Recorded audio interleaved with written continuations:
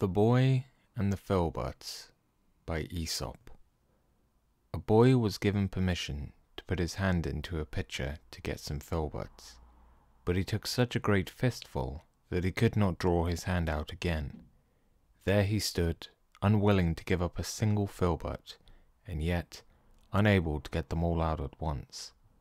Vexed and disappointed, he began to cry.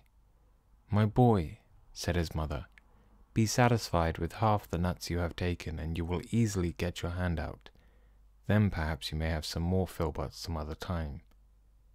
Do not attempt too much at once."